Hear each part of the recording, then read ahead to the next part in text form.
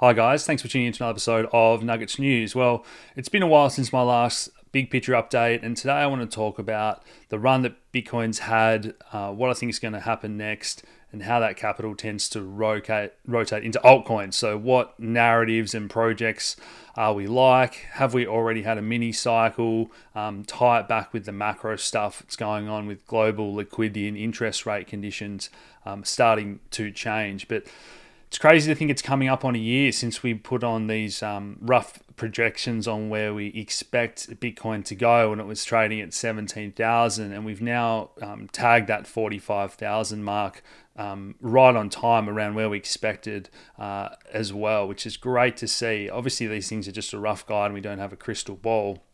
But it's always still surprising to see it play out so accurately. So where do I think we are in terms of this Wall Street cheat sheet and psychology? Well, I think last time we'd had a bit of a run up to around 30,000, and even people then were starting to say, oh, it's gone up a fair bit lately, expecting a bit of a pullback, and everyone's kind of comfortable with saying, yeah, it's probably going to keep going down because we've been in that bear market for 2 years. And my key point was that that's kind of what we want. They're the ingredients that you need in terms of disbelief, which I think is exactly what we've seen lately. And I spoke about a lot of friends, even big players that had a lot of capital on the sidelines in stable coins, and the similarities to global stock markets and so on, where there's $5 trillion just sitting in the coffers, or even in the bond market that can be redeployed back into stocks or even into property. We're seeing house prices back near record highs, even with interest rates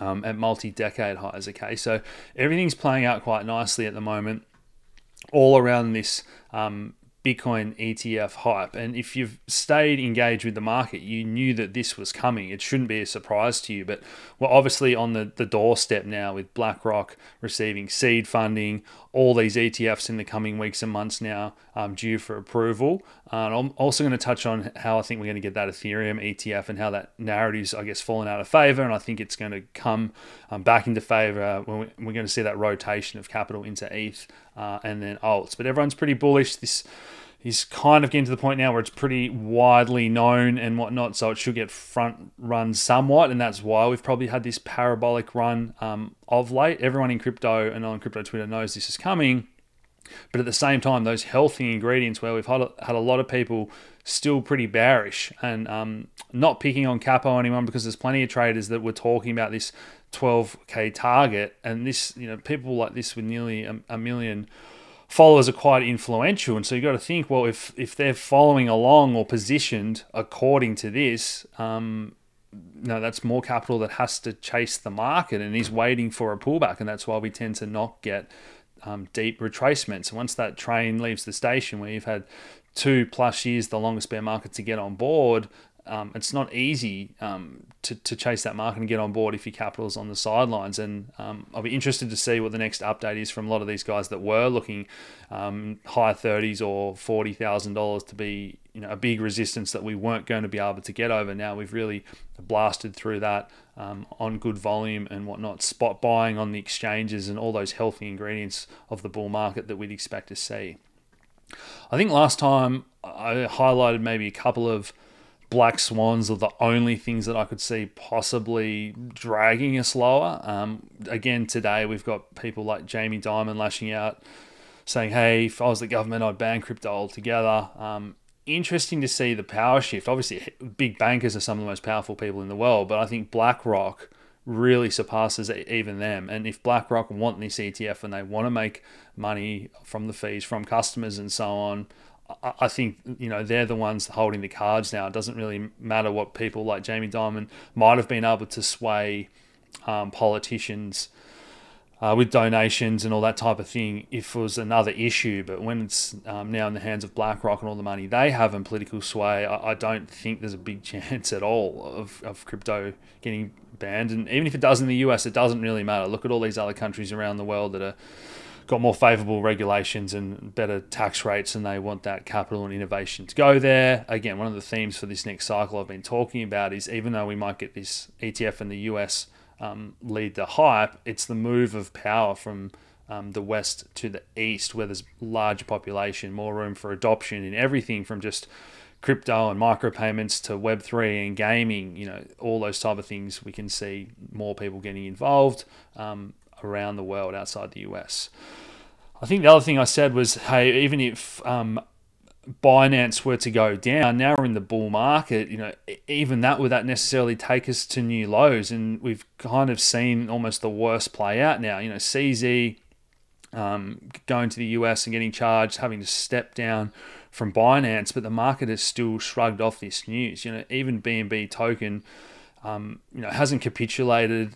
People are realizing, well, it's not the end of Binance Exchange. I think we're going to get the alts run soon. These exchange tokens are going to make a lot of money off fees. At the end of the day, Binance wasn't equal to CZ, and they're going to continue to carry on. People aren't just going to close their accounts now CZ isn't there. Even stuff like FTT, people speculating maybe we'll get FTX 2.0, and I think that claims process is now scheduled to pay out a lot of customers in Q1 or Q2 next year. So all this really bad news that could capitulate things further, say in a bear market if the CZ stuff had to come out. Bull markets tend to shrug this off. Another one is OX Exchange, Open Exchange token, not to be confused with 0x, the ticker here, OX. So Suzu tweeting, good morning, speculation, he's out of jail, and another exchange that's probably going to do well, or at least get some trading volume, and people are speculating that, hey, these guys have got a lot of followers, a lot of sway in the market. Worth speculating on some of these exchange tokens if we're about to get this altcoin bull market. But back to Bitcoin for a second. This is a good chart shared by Checkmatey from Glassnode. So this is just basically showing days destroyed. So if someone holds a Bitcoin for days, months, years, and a long time, and then they sell it, that destroys a lot of hodling days. And we see in the past when we have these really big parabolic runs, a lot of people that are held for a long time, they sell and take some profit. Last time we're at 40K, a lot of selling. This time around, really not a lot at all comparatively, because people have been through that bear market. They're here for the long term. They see the writing on the wall, all the bullish ingredients. So we haven't really seen any notable selling just yet in terms of long-term hodlers, which is, again, really, really healthy. People saying, make Blackrock and all these ETFs that are going to have to buy real Bitcoins, you know, make them buy it off retail, off people to charge their clients then. So why would you give up your Bitcoin if you know that they're going to have to accumulate real Bitcoin when those ETFs open, is the idea there. So just in the short term, yeah, we're pretty extended now on the weekly time frame. We haven't got any bearish divergences yet. I think this can, even if we cool off a little bit, that can just mean, you know, sideways chopping, giving the momentum indicators a bit of time to cool off. So on the daily time frame, for example, we do have a little bit of bearish divergence where, you know, lower and lower strength there, but higher and higher prices here. And again, we're just forming another bull flag. It just looks like it wants to continue higher here.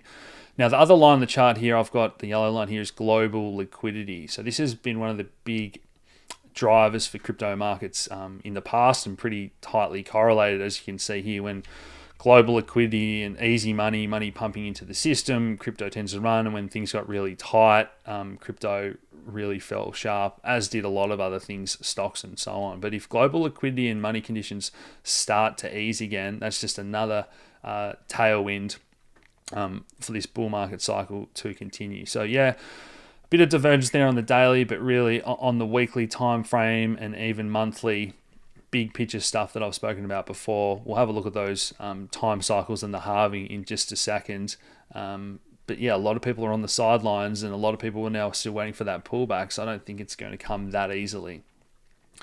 Again, easy money conditions, reverse repo operations fell 110 billion today. So in terms of the banks needing these bailouts, the losses that they're sitting on their balance sheets, and the Fed having to buy those and pump money back into the system, this is stuff that was going the other way, and they're talking about unwinding the balance sheet and tightening money conditions and so on. But again, we're already seeing, even with interest rates high, the reverse starting to happen again. Easy money, money printing. They're not going to call it QE or bailouts or money printing, but it is starting to happen. You can see here the enormous amount Q3 23, 600, 700 billion dollars in unrealized losses. So these are figures that we're talking about that can get into the trillions of dollars to rescue these smaller banks in particular that are sitting on a lot of losses, on paper losses. And we know that can, in the past, start bank runs and so on, but the Fed have said, hey, we're not going to let any depositors lose out. And where does that money come from? Well, they've got to print it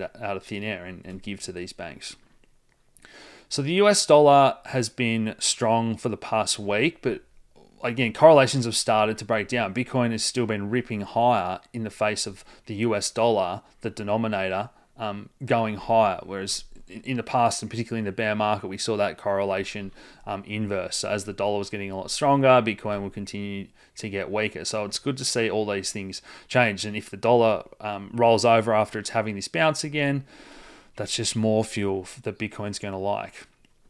Inflation rates, I think they've probably peaked, and unless rates in places like Australia that haven't got as high need to go a bit higher again. But even that, I really think we're starting to see signs that a lot of people are being pinched at the grocery store, rent, all that type of thing. And I think it's the wealthy that can scoop in and buy those assets. But I think we can still have a recession for the majority of the population without house prices necessarily falling that much, or stocks. A lot of people, it's clickbaity to do videos saying there's a big crash coming and whatnot, there's all this debt, but don't forget that the wealthy have got more money than ever, and they're making money on those higher interest rates from the bonds they own, their savings accounts, the properties they own when they've got to charge more rent. So I just don't think that the Fed and the global powers are going to let all these markets just crash. And again, that is a good thing for Bitcoin, even if inflation does stay a bit higher. If it goes a lot lower and money becomes easy like we had for those years and years and years, again, Bitcoin can use that as fuel. So either way, I just think now that people understand the Bitcoin narrative and both sides of the coin, pardon the pun, the stars are just aligning for this cycle, which is great to see. Gold's an interesting one. So it had a big breakout and then gave it all back. So a couple of levels to watch that we're right in the middle of here. You know, that psychological 2000 level, if we're just coming back and kissing that again before we take off, that's great. On the monthly time frame here, you can see that it's still above these monthly closes, but it's these wicks here that we'd love to see it get above and stay above for really signal that gold's off to the races. Same again with silver, nasty rejection where it got up to this 26 level where it's been a fair few times now, and that'll play catch up if we see gold break out. But I certainly think silver's still got that industrial play as we start to see, as does gold to some degree, more and more technology and microprocessors and all that type of thing, the commodity super cycle that I expect to see going forward. All right, so what can be some other drivers of the Bitcoin and I guess crypto cycle in general bull market? One of the things we've been focused on a lot, and we did that video last week, was on Bitcoin DeFi. So another string to its bow with all the monetary policy bullish tailwinds. These are the technical tailwinds as well. If Bitcoin can start to do lending, the Lightning Network takes off, as we've seen in El Salvador, all these other things that it can have as well, strings to its bow, I guess. So for the past year or so, we've been talking a lot about the Taproot upgrade, things like the ordinals and stamps, BRC tokens coming to Bitcoin now, and this is starting to take off, and the actual Audi coin has gone absolutely crazy of late. I think it's done 50x what's from a couple of dollars there up to over $60 just in the matter of weeks. So yeah, I think we've seen almost a mini cycle off the bottom, which tends to happen. So Bitcoin or even ETH led or outperformed a little bit, and then we saw some rotation into the bluer chip or high quality altcoins that people were liking that are doing good things.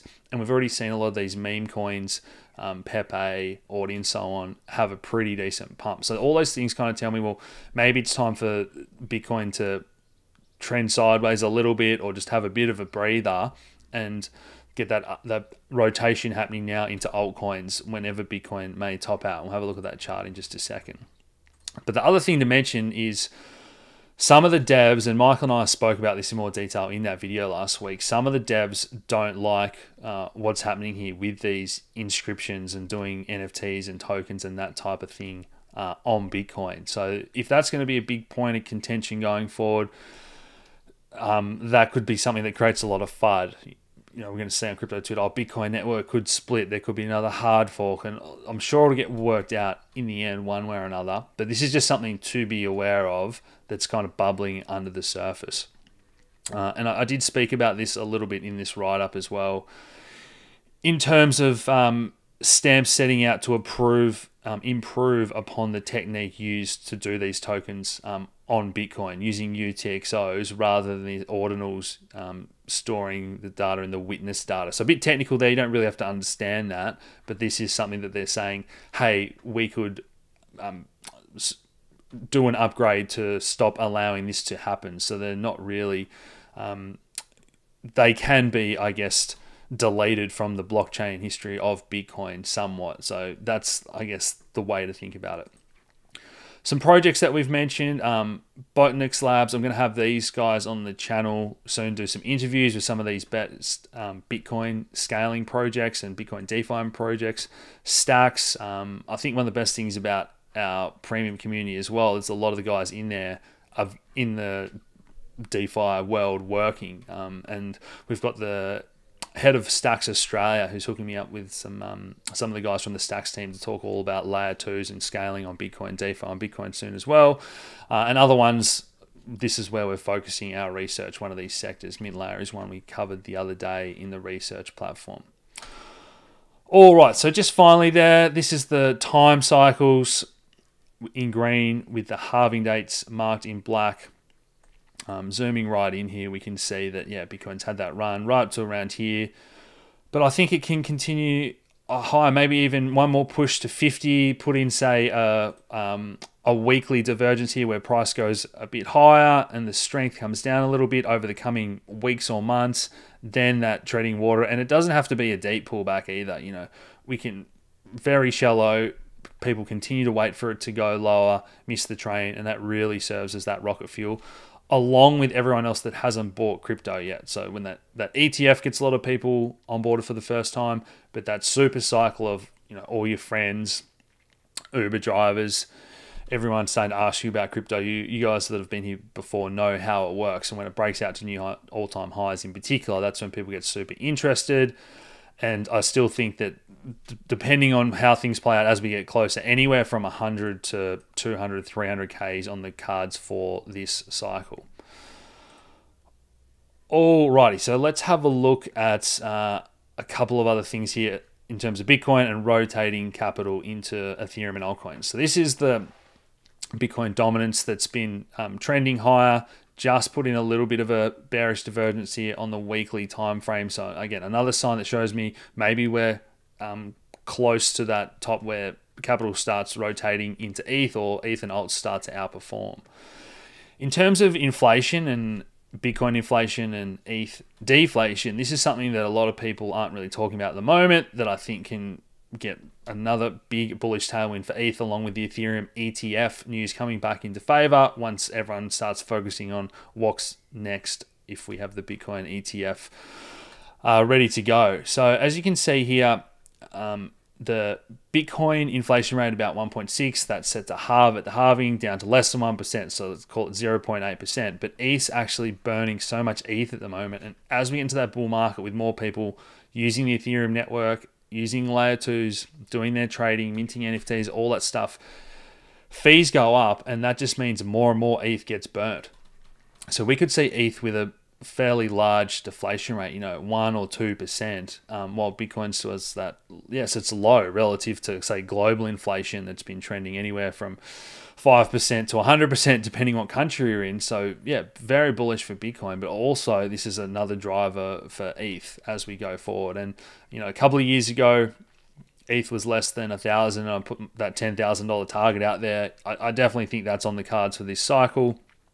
And well done to everyone that stayed bullish on ETH and that's been with us for a while when ETH was down to $80 in 2018 or 2019, and we outlined, all these things are coming: NFTs, gaming, decentralized identity, all the things that we're now starting to see projects work on and are going to be hopefully used and adopted in this coming cycle. All right, so the ETH weekly chart, just following Bitcoin really here at the moment. Nothing too much to report, but it's not as overextended as Bitcoin. So I think it's got room to run, and we just know that once it sort of breaks out, it has these just wild moves where it can rip hundreds of dollars a day, thousands of dollars a month. So that type of thing is on the cards once we get into the next market cycle. And the ETH Bitcoin ratio here, if we just have a look, this fib retracement, it's right back to this golden pocket that I really like, putting in a bit of bullish divergence here, showing a little bit of strength even though price is just making marginal new lows. So very, very close, again, telling me that ETH can start to outperform. That's total market cap with the crypto cycle, timing cycles that we have there. Done really well since we outlined these. Total 2 just takes away the Bitcoin component to show ETH and altcoins, and total 3 is taking away Bitcoin and Ethereum just to show the altcoins by themselves. So if we have a look at this, they really haven't broken out yet. There's just so much room to run and not a lot of resistance. They can put in an easy 50% here in a matter of weeks, and that would mean a lot of alts don't move at all. So a lot of good alts are going hundreds of percent at that point. So that's kind of what I'm starting to favor now as the next step for this bull market. What project's going to perform best? Well, again, a lot of the Ethereum scaling projects, you guys know the main ones, hopefully you're using them: Optimism, Arbitrum, Polygon. We're trying to focus on some of the smaller ones as well, how you can get those airdrops. ZK Sync is one that we've done a lot of research on. Hopefully you guys have been getting plenty of use case out of that one. Scroll's another one Michael's been doing research on. And then I think Solana's kind of positioned itself as the biggest competitor to Ethereum, whether you like that or not, for this market cycle. I think that's looking like it wants to have another leg up. And then old favorites with good communities, Cardano, really just about to break out from these levels and just setting up nicely. You know, a lot of people are looking at XRP is one that there hasn't really performed well at all the past few years, but still a lot of people love and tends to have these monster moves in a short period of time. That's it for today, guys. If you want all our research and you want to check out the portfolios with the sectors that we're most bullish on, we're continuing to add to those. So if you want to look at these narratives and say, hey, yeah, I'm bullish on AI or gaming, we're trying to add to those with the best projects that we think in each of those sectors. And that's a big focus of our research now, bulking out that portfolio section. People want to know what alts are you most bullish on and what themes are you bullish on for the next market cycle. So if you're interested in all that, we're still running that lifetime special for the first 1,000 to sign up. I think we're at about 570 now. So hope you've enjoyed that video, guys. Smash that like button. Subscribe if you haven't already. Share these videos around, and I'll talk to you again soon. Cheers.